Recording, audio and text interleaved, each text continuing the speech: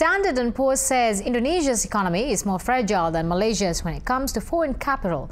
It's found Malaysia is not as dependent on foreign capital to finance growth. Research by S&P shows Bank Indonesia's foreign reserves have seen a 9% drop over the past 6 months. The firm's director of sovereign ratings, Kiran Kari, says the government has disbursed too much of its foreign reserves to stabilize volatility on the currency market.